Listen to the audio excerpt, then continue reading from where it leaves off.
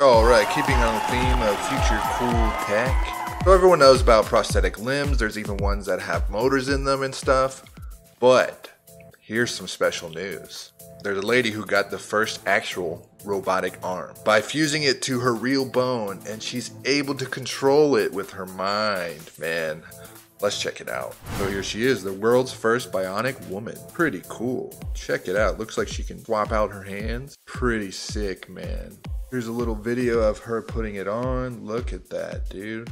Robots assemble.